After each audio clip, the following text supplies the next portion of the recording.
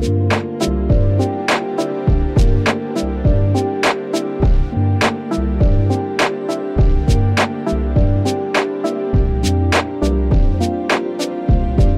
recently announced a 3-tiered update to PlayStation Plus, but its inconsistent and odd pricing has sent players searching for legacy subscription cards. Good morning, good Tuesday morning to you. I'm Shane Satterfield from Sifted, and this is Good Morning Gaming for April 5th, 2022. The show is in our patrons' feeds bright and early every weekday morning, and free on our YouTube channel for everyone else. You want to get in on that patron action though. You can find our flagship show, Game Face, by searching your favorite podcast service. You'll find the podcast versions of the rest of our content in the same feed you found this. So we've talked about PlayStation's brand new 3-tiered PlayStation Plus program that is going to replace the current PlayStation Plus and its game streaming service, PlayStation Now. A month of PlayStation Now currently costs $10, while PlayStation Plus Premium, that will replace it, costs $18 a month. Players who have an existing PlayStation Now subscription will have it converted into the new PlayStation Premium tier. So conceivably, if you can subscribe to PlayStation Now for less before PlayStation Plus Premium launches, you could end up saving a ton of money. So, players are buying up any and all remaining PlayStation Now subscriptions either digitally or via physical cards. If you do manage to buy a full year of PlayStation Now for $60, it could save you $60 per year on the new plan. Some players have reportedly stacked subscriptions that will last a full decade or more. They should be ready for PS7, or they could completely get burned if the service is ultimately discontinued. Sony wasn't oblivious to this tactic. In fact, it quietly removed the annual PlayStation Now subscription offer from its website a few months ago, back in January, while brick-and-mortar retailers in the UK stopped selling physical cards for PlayStation Now subscriptions quite a while ago. So if it saw this coming, why was it not alert to the strange pricing structure and disparity of the new PlayStation Plus tiers, where paying month to month will end up costing you double what you'd pay for a year up front? It's mind-boggling. There's also the question of what will happen to people who currently have annual subscriptions to both PlayStation Plus and PlayStation Now. Will those two subscriptions be turned into one premium subscription, essentially wasting months of a subscription you've paid for, or will they stack up more months of premium? No one knows, but the PlayStation Now cards are still out there, so buy them if you can before the new system launches in June. And now for a couple more stories from the top of your SIFs.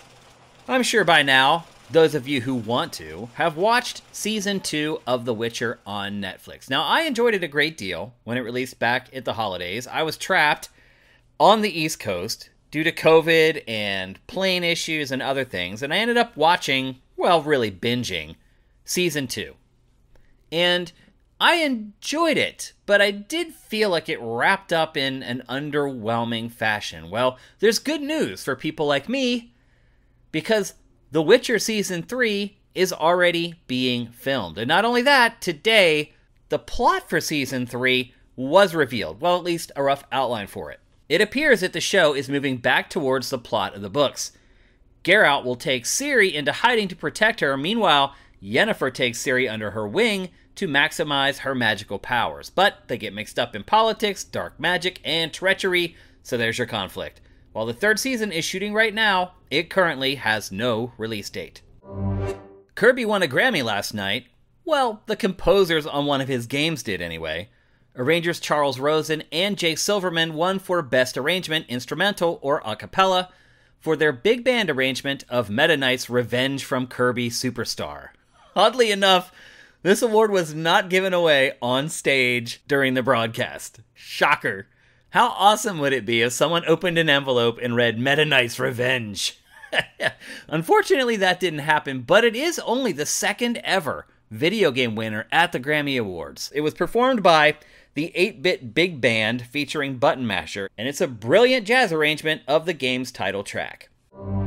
I know we've talked about this twice already, but we're going to talk about it again because today it was announced that Epic Games' Fortnite has now raised $144 $4 million for Ukraine relief efforts. It is absolutely amazing. That's just 2 weeks of Epic's revenues for Fortnite microtransactions. That's insane! Now, it did happen at the start of a new season when players are more likely to be spending, but man, there's no denying that it is just a massive total. Kudos to Epic. I really feel like it could make a huge difference for the people who are suffering in Ukraine. In other Ukraine-related news, World of Tanks developer Wargaming will no longer operate in Russia or Belarus.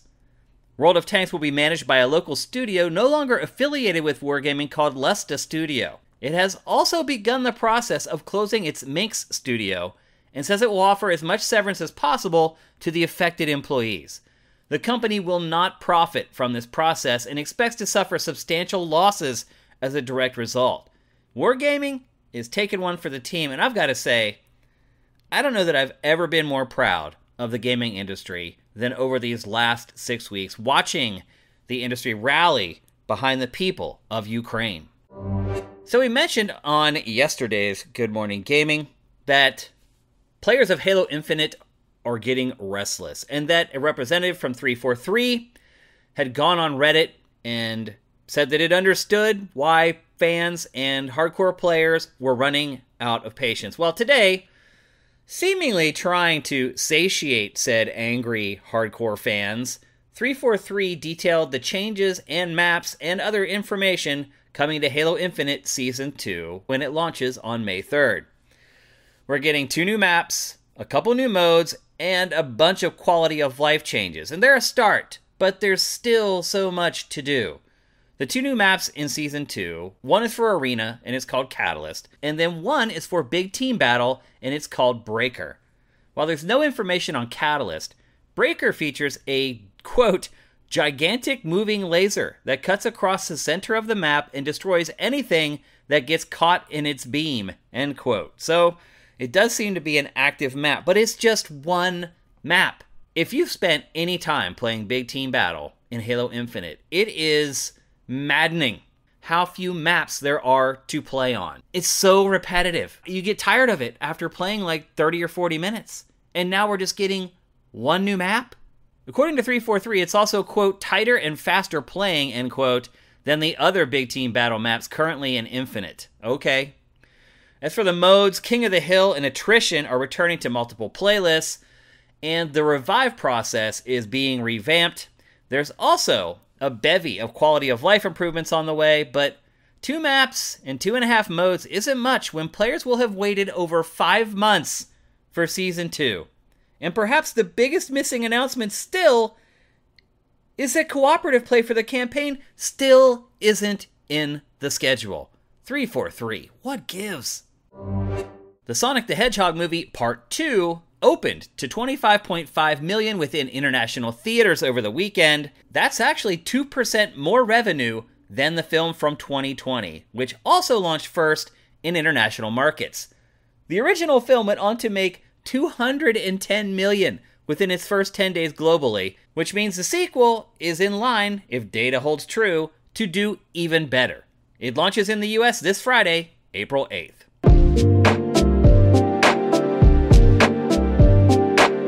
Let's take a break, and when we come back, we'll tackle today's boss fight.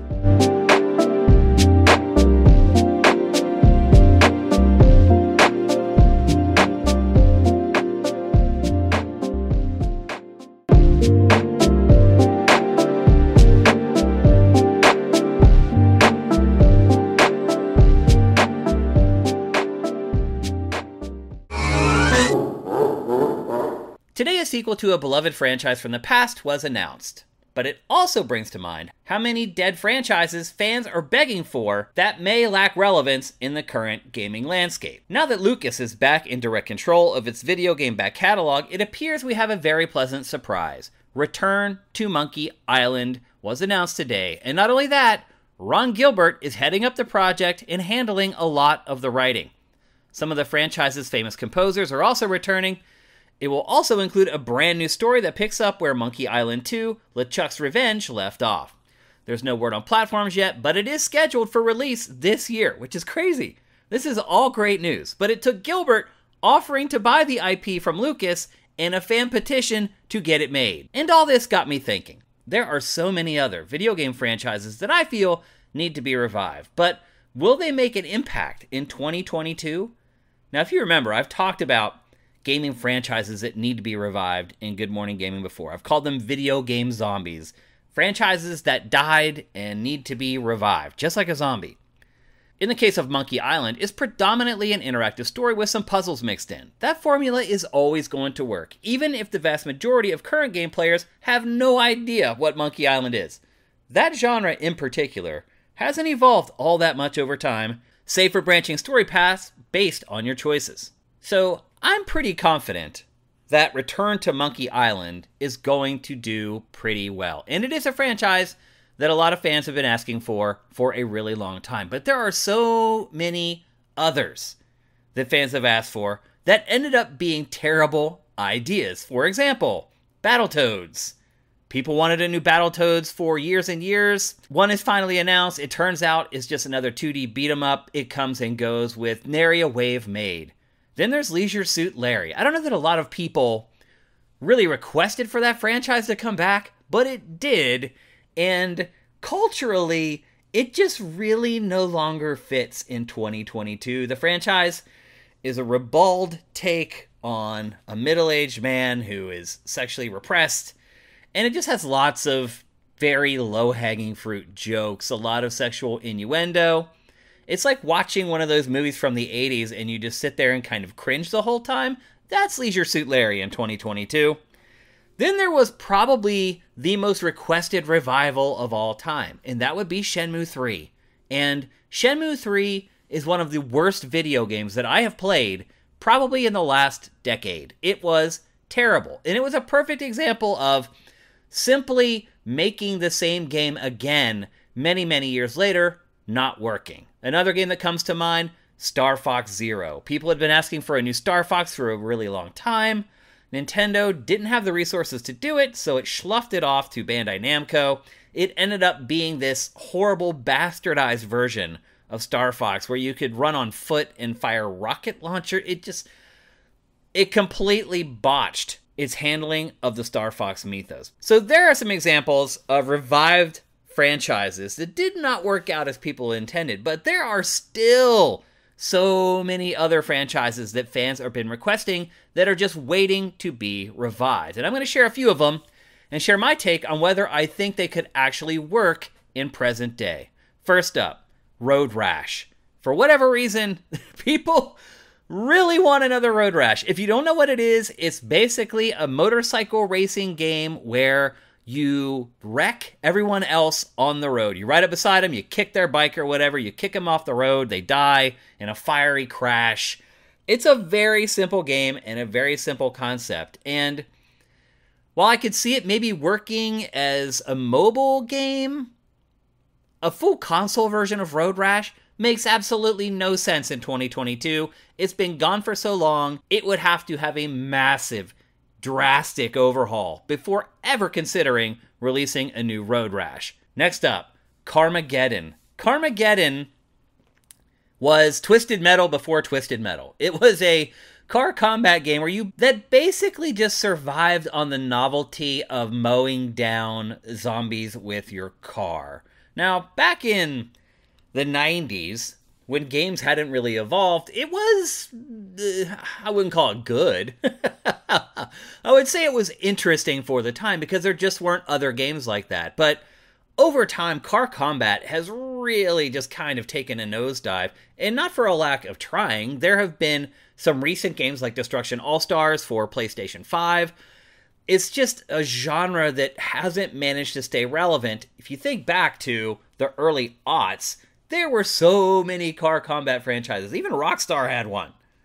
But over time, people grew tired of them. There were too many sequels coming too fast, and people just burn out on them. So that genre in general is dead. And in fact, another franchise that people ask for all the time, Twisted Metal, which reportedly is coming back, in fact, to coincide with the Twisted Metal TV show that's in development, I also do not have high hopes for that. So, Carmageddon, Twisted Metal, Next up, System Shock.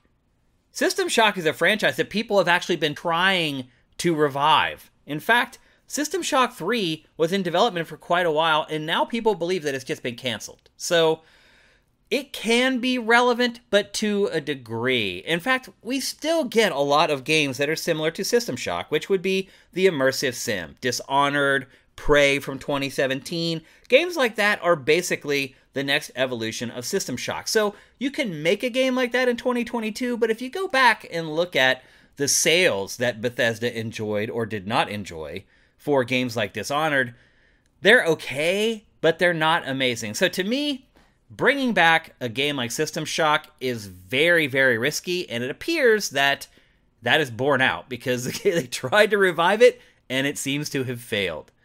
Next up, Jet Set Radio, the Dreamcast classic inline skating game with crazy cel-shaded visuals, awesome graffiti art, a great soundtrack. Is that stuff still relevant today? Everything is, except for inline skating, which is basically the crux of the franchise. Now, could they revive it and maybe have skateboarding or snowboarding? I think that has a chance to be more successful. But will it ultimately be successful? I highly doubt it. Again, they were Dreamcast games. We're going back 22 years at this point. Next on the Extreme Sports docket, SSX. Probably the greatest snowboarding franchise of all time. I would argue it's the most fun I've ever had playing a snowboarding game. It was arcade style, completely over the top, completely insane. And I still have fun with it. I can still play SSX Tricky and have a good time. So, do I think that this franchise could be revived? Yes, for the most part. And snowboarding games haven't really gone away. What's really happened with them is that smaller developers have started tackling that genre with mixed results. Do I think it would sell well enough for a publisher like EA to make it worth its while? That's dicey. It would probably have to lower its expectations a little bit, but SSX is still fun. I think it still has some cachet, so I'll give that a pass. Next up, Turok Dinosaur Hunter, the N64 classic, or at least a franchise that was launched on the Nintendo 64. There have been somewhat modern attempts at this franchise, but they really kind of just lost the plot. They didn't understand what made Turok such a hit back in the day, which was just fighting dinosaurs. That's really what was fun about it. And the most recent Turok was more like a sci-fi shooter where every once in a while you'd bump into dinosaurs. No.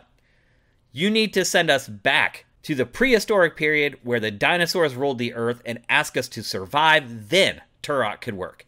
Next up, Banjo-Kazooie. Another franchise that has been revived, kind of. We got Banjo-Kazooie Nuts and Bolts, which actually was not a Banjo-Kazooie game at all. It was this weird vehicle building game that just slapped Banjo and Kazooie on top of it. It was not good even as a vehicle building game. It was definitely not good as a Banjo-Kazooie game. But the bigger question here is, are 3D platformers relevant in 2022? Unless you're talking about Mario, I don't know that they are. A lot of recent 3D platformers have not done especially well. Some guys spun off from Rare and started their own studio, and they launched their own 3D platformer franchise, and it did okay. It was a Kickstarter, and it did well enough to launch it, and there was kind of a 2D spin-off that was really hard. So I guess you could say it's successful. Having a successful 3D platformer in 2022 is not an easy task. Do I think it's possible that Banjo could be revived and be successful? Yes, I'll go with a yes on that one. Next up, Castlevania. Konami, really no interest in creating a new Castlevania game. Certainly not in creating a really expensive 3D Castlevania game. Do I think something like that could be successful? Hell yeah! To me, Elden Ring is basically just Castlevania. In fact, playing Elden Ring this weekend, I got a whip. And the first thing I thought of was, hey, here it is, Castlevania in the modern age. No one's ever going to get sick of fighting and killing Dracula. It's just one of those settings, one of those situations, one of those enemies, one of those villains that people are never going to grow tired of. Castlevania, so far, top of my list for franchises that need to be revived. Next up, Sly Cooper. We've been hearing rumors about Sly Cooper being revived, that there's one on the way, that there's a studio working on one right now for PlayStation. Do I think it could work? So what we're talking about with Sly Cooper is a 3D platformer that relies on stealth, which At that point, you're asking for two genres that have kind of fallen out of favor to be combined together to become a successful product. It hasn't been that long since the last Sly Cooper, and I did recently see sales numbers for the Sly Cooper franchise. They are terrible. In fact, I don't think a single one of them sold more than 3 million copies. I think your answer is right there. Those games were released back when people were more open to the 3D platformer and more open to stealth, to be honest with you, and they weren't interested back then. I don't think they'd be interested now.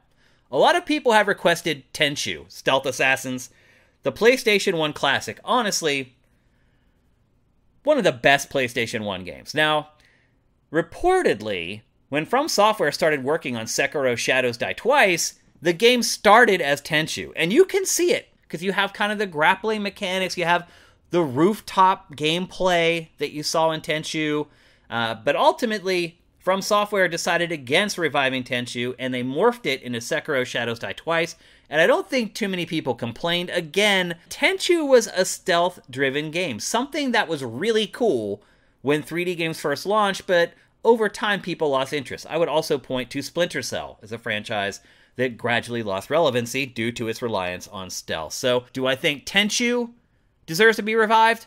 Probably not. From Software probably did the right thing with transforming it into Sekiro. And then finally, a personal favorite that I've requested for a long time, and probably stupidly so, and that is Dragon's Lair. The classic arcade, lack of interaction, dollar per play, make one mistake and you die adventure game.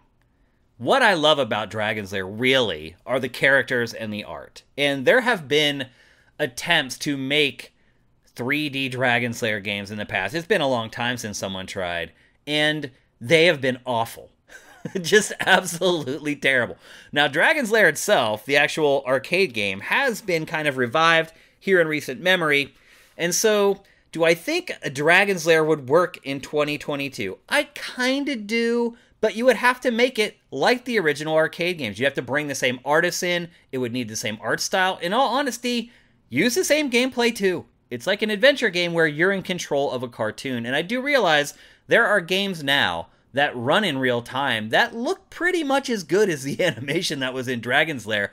But when you try to convert that concept into 3D, it just kind of loses its charm. So at the end of it all, after going through all these games, ultimately out of like 12 that I listed, just a few are really worth reviving. A lot of it is just rose-tinted glasses for nostalgia, myself included with Dragon's Lair. I'm guilty of it too. But really, a lot of these franchises, when you look at them, they died for a reason.